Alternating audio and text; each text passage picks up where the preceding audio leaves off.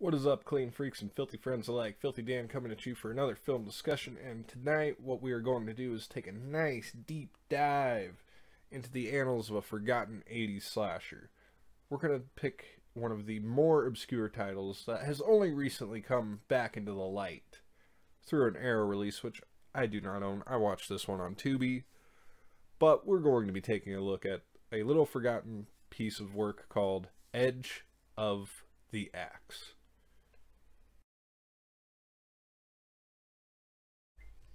So, Edge of the Axe stars Barton Fawkes, Christina Marie Lane, Paige Mosley, Fred Holliday, and Patty Shepard. It was directed by Jose Ramon Larraz, who is credited on screen as Joseph Brownstein.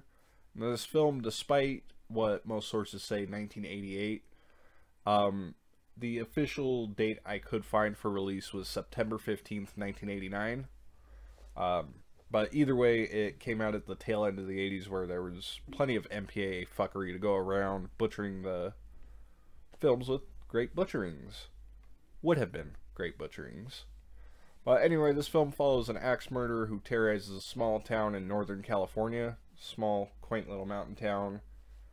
And due to incompetent police work and denial of the murders. Oh, no, we haven't had a suicide or murder here since I became the sheriff, chief, whatever. It leads two young locals to kind of take the investigation into their own hands, and they have these ideas that kind of keep us on our fucking edge of our seats in a lot of ways, trying to figure out who the killer is. It really captivates a lot of the American slasher whodunit style, with the whodunit of the giallo. Being that this is a Spanish-American film, it morphs those two together just fucking perfectly. And that's one thing throughout this film, is they keep you guessing who the killer is. Plenty of red herrings to go around. In a typical giallo fashion, everybody's a suspect. Again, in the typical slasher fashion, everybody's a suspect. But there, again, you got this guy going around with an axe, and this killer has this, it looks like a fucking clay mask, like it's made out of fucking clay, but it's apparently like a cloth ski mask, just with the eyes cut out, and wearing a poncho, carrying an axe, of course, complete with black leather gloves. So there's your giallo tip right there. But this killer goes around, you could guess again, with an axe, murdering people. There's a lot of interesting kills in this film, but we'll kind of talk more about that a little bit later. One of our main characters is this guy called Gerald, and he meets this girl who works at one of the local pubs, and they come to bond over computers a little bit. He says, hey, I'll give you this old computer so we can keep in touch, play these games, blah blah blah. Apparently he builds his own computers, so you know, you had to throw in some late 80s techno babble to, I don't know, keep it up to date. But no, it was kind of fun to see those big old fucking box monitors for the computers with the black screen with the green typing on it. But he meets this girl, and they kind of start taking a liking to each other over the course of a few days. And, you know, you kind of root for their relationship a little bit. Like, yeah, this guy's kind of a dweeb, but so is she in her own little way. So you're kind of rooting for them. Her father owns one of the local taverns. Her father fucking mostly catches fish out of the nearby lake to sell at his restaurant. Like, I don't know, is that a house or a fucking restaurant? I only saw this movie once, so I kind of let it sink in, but I probably should have rewatched it. But I don't know, it seems like a bed and breakfast. It's got, the house, according to the housekeeper, has 29 doors inside of it, so it sounds like it's a good bed and breakfast. And there is like a bar with an arcade downstairs, so I fully don't understand what it is. It seems to be a bar. But the gentleman, Gordon, takes a liking to Lillian. They're kind of palling around. Meanwhile, people are getting butchered off screen. Well, not off screen, but when they're not together. And of course, Gerald's going to be a red herring because every time she's trying to reach out to him on the computer, he's unable to answer.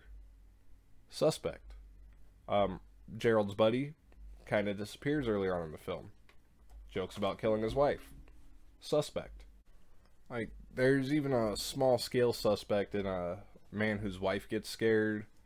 Like, I'm quick to point the finger at just about everybody in this film.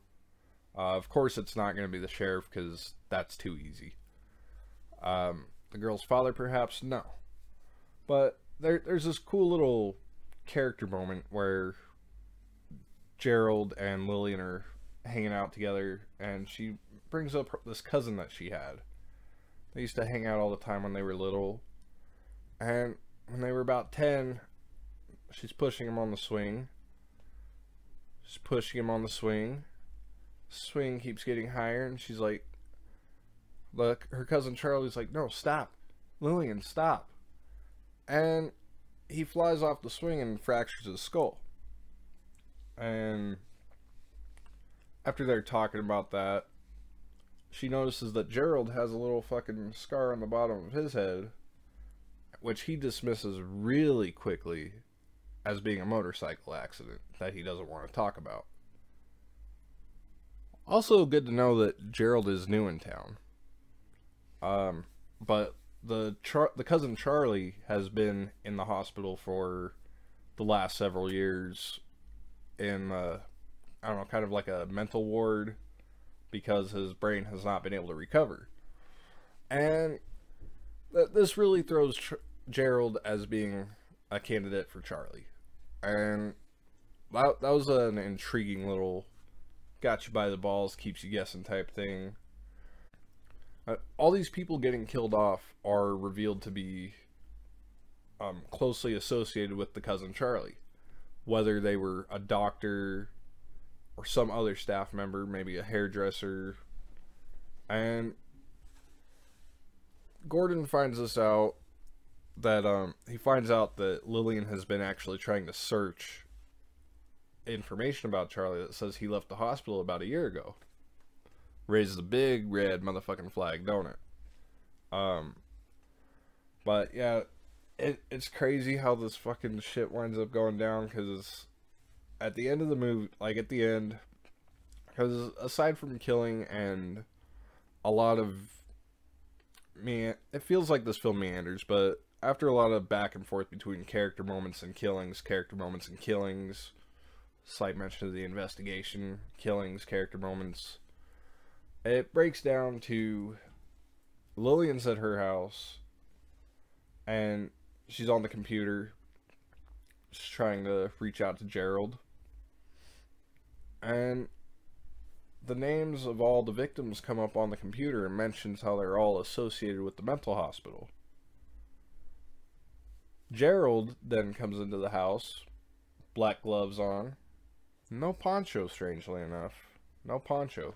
He did have a similar poncho earlier, but he comes into the house with the black gloves, and he approaches Lillian, and she assumes that he is Charlie, which is what most of us had assumed up to this point also.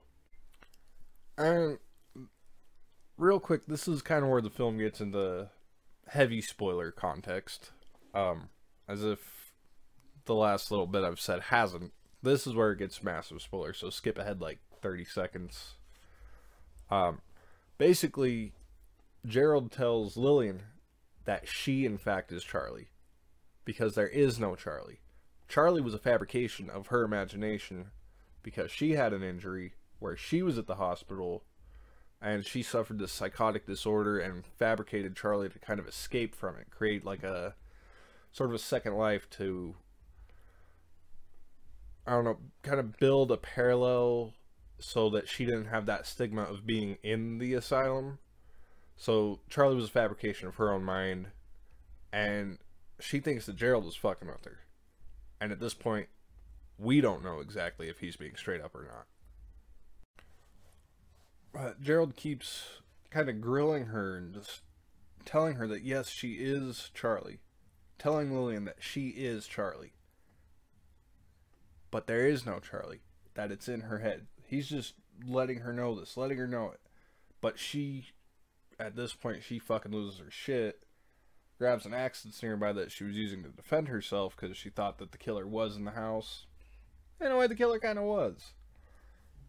But she grabs the axe, charges at Gerald. He tries to stop her. They tumble down the stairs. He winds up picking up the axe and tells her that she needs to chill. She needs to calm down so they can move on, start a new life together somewhere else. And she's like, no, breaks free, runs outside. At this moment, the police are pulling up, showing their one bit of competence in a horror movie, showing up in the final act. So you got Lillian running outside screaming, ah, help, help. Gerald's got the axe, and the police fucking shoot him dead. Ends with the sheriff hugging her, telling her, hey, the nightmare's over. And you get that fucking close-up shot on her face with a sinister grin.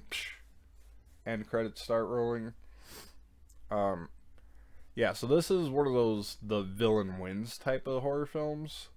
And, like, this one was kind of tricky to talk about because, I don't know, I find that the ones that are heavy on the Giallo-esque side are sometimes harder to break down, and this one I won't say is a full Giallo, but it has the tendencies in a lot of ways. But I'm going to go into what I did like about this film. One thing I liked was the setup of the killer. Like, not so much the setup. I mean, of course the build up to showing us the killer was pretty cool with the opening kill in a car wash. That's something I've never really seen done in a slasher, I don't think. But you got this lady going through one of those car washes. You got the people giving the little pre-soaping and pre-rinsing and all that fun shit. And then she goes into the car wash, and this fucking killer with the poncho comes in, axes her to death in her fucking car. But the look of the killer is pretty fucking cool. Plain white mask, looks like fucking clay, as I said. Looks like a clay mask, but it's like cloth. It has the poncho, complete with gloves. One simple murder weapon, which is an axe, which leads us into the next thing I really enjoy. Axe kills are fucking amazing, and every kill in this film is done by a fucking axe. It doesn't get any more hardcore than that. Axe kills are... Axe kills are a lot of fun, especially when done right. And a lot of them are really handled pretty well in this film. So, I did enjoy most of the kills, which we'll segue into. I did enjoy the kills despite the toning down of them as far as blood and gore goes. But the kills are still fucking a sight to behold. I also did like some of the character moments, setting up the red herrings. And we'll actually talk about the different red herring setups that they used in this film.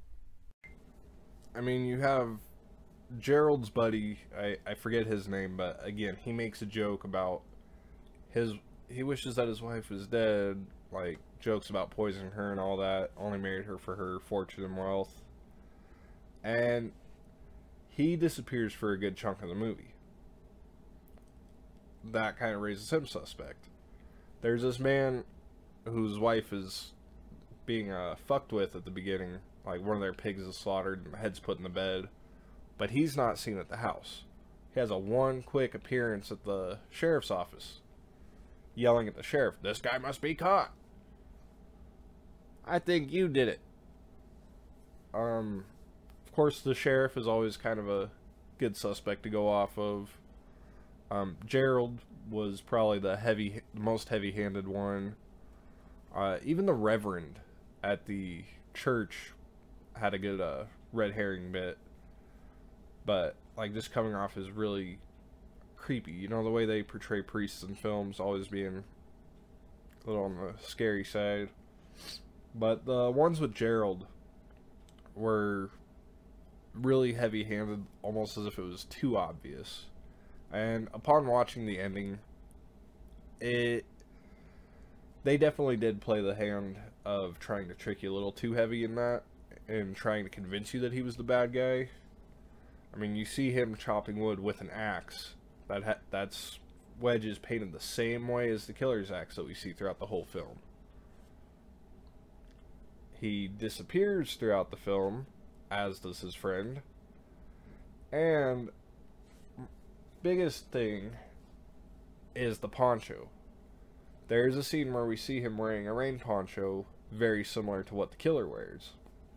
And it was all nice place stuff. But the eventual twist did kind of come out of nowhere. And I really did enjoy that for what it was. And again, the killer winning at the end of the day, I really like that kind of dark ending. Now, as for things I wasn't too big on in this film, there's one sequence, this is kind of a nitpick.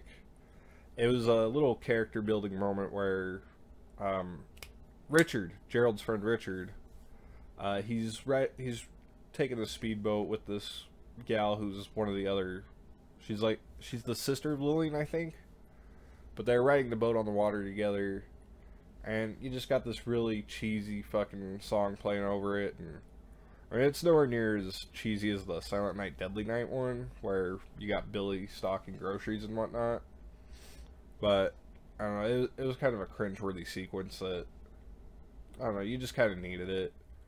There's a lot of these driving shots where they're driving on the road into town, and you got this fucking folky music playing.